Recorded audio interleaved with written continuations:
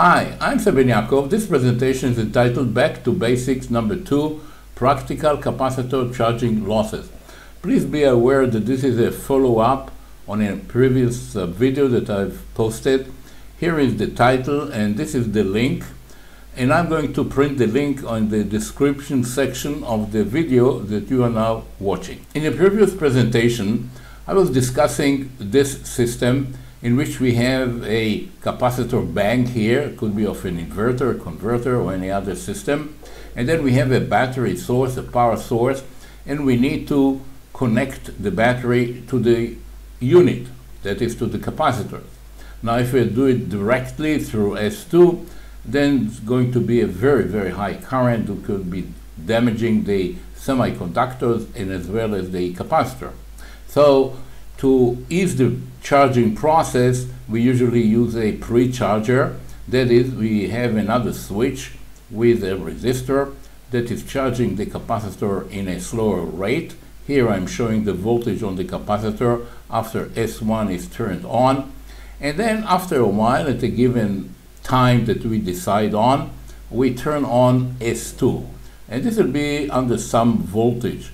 We don't want to wait too long, so a decision is made as to a given point we're going to connect it. In the previous presentation, I was talking about the current. What is the current that we develop at this point? Okay, and I'm considering a case in which the total inductance in the loop, that is the cable, the battery, and the capacitor inductances are taken into account here, and also the total resistance of the loop, like the battery, the cable, and of course the ESR of the capacitor. So this is like an equivalent circuit that takes into account the parasitics.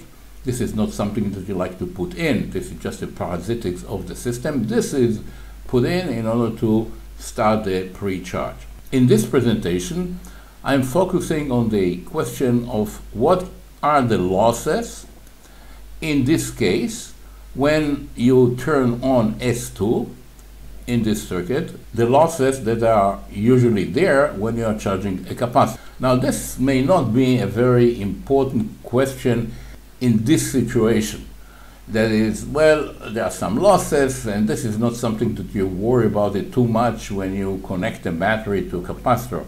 So the purpose of this presentation is primarily educational, because I think the knowledge that will emerge from watching this video can be then applied to other areas, for example, like a resonance switch capacitor converter. So let's see what it is all about. To study the question of the losses, I've set up here a schematics, a two-part to this schematics. This represents the actual circuit we are talking about.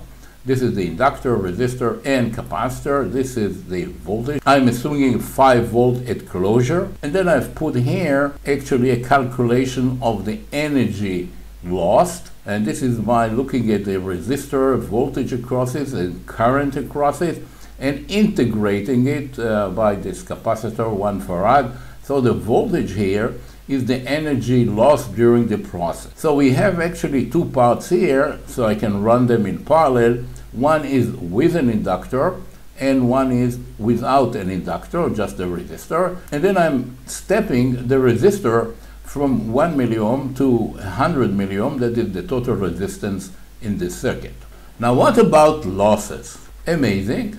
Perhaps we would have expected that in the case of the inductor there be less losses. They are not. This is the sweep of the resistance. The red is the inductor case, and this, so gray-blue say, is the resistive case.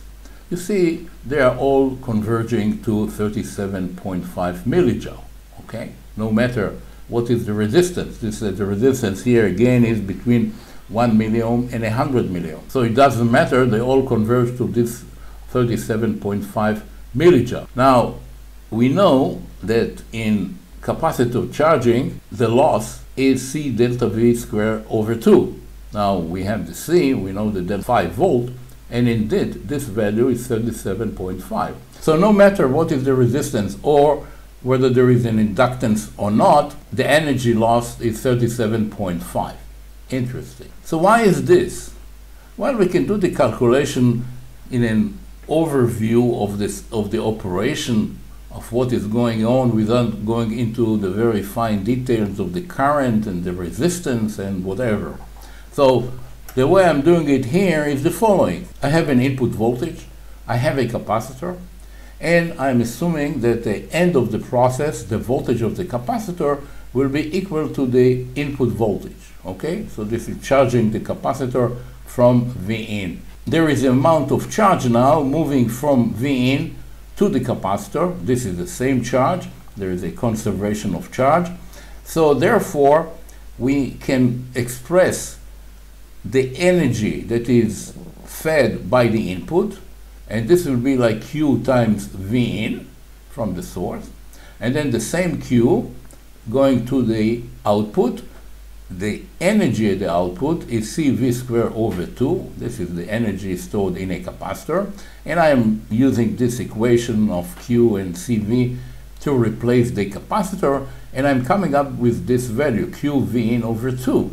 So you see that the output is QV in.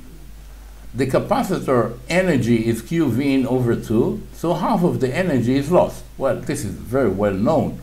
But the point that I'm making is no matter what is this process, doesn't matter. The same energy is lost. So now let's trick the circuit and let's put a diode here and here.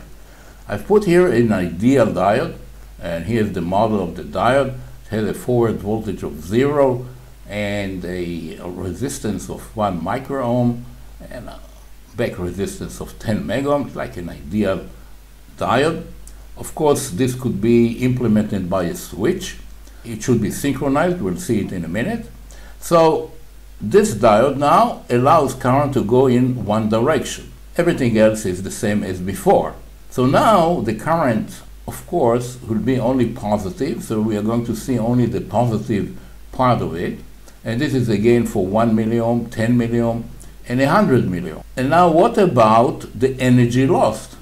Lo and behold, we see different values. So in the case of 1 milliohm, there's only 4 millijoules. This is joules, of course, energy. 10 milliohms, it's about, 25. And 100 milliohm, it's approaching this 37.5. So the question is, how come? On the one hand, I just showed you this rationale of if the capacitor is approaching the voltage of the V in, then from outside, just without worrying about the currents and what is going on in the process, we find that half of the energy is lost.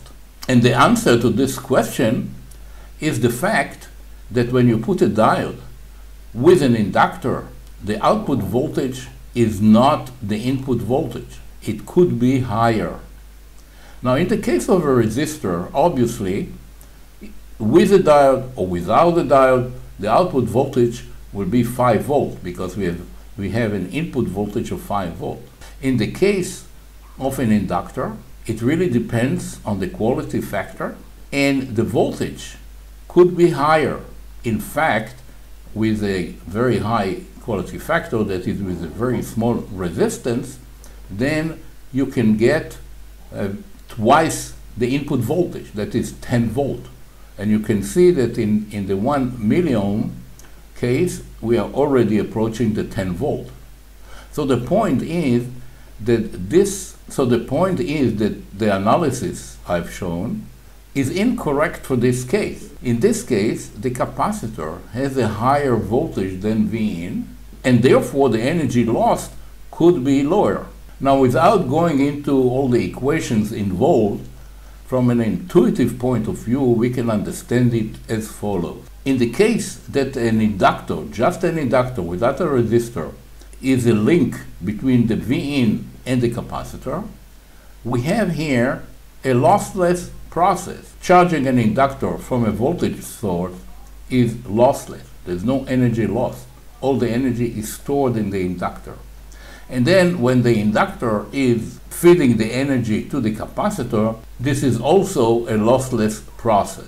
Now, if you have a resistor, then of course some energy is lost. Now, if you have a diode then you have only the positive part. Without a diode, the capacitor will eventually reach the same voltage as the input, and then the analysis I have made is valid. So if the voltage is higher, then the energy loss could be actually lower. So therefore, you can conclude that if you have a charging process with an inductor, then the capacitor voltage could be between Vin and 2Vin, and the losses will depend where it is in between these two. So this actually explains this seemingly paradox in this case. So this brings me to the end of this presentation. I hope you found it of interest. Thank you very much.